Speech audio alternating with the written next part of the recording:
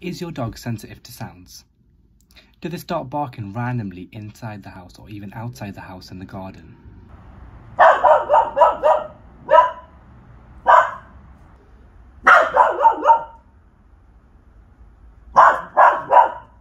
Lots of people tell their dogs quiet when this happens, or inside if they're outside in the garden.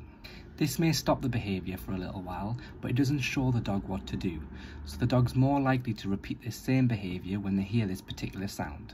A good way of helping your dog is playing a quick sound desensitisation game. Try this.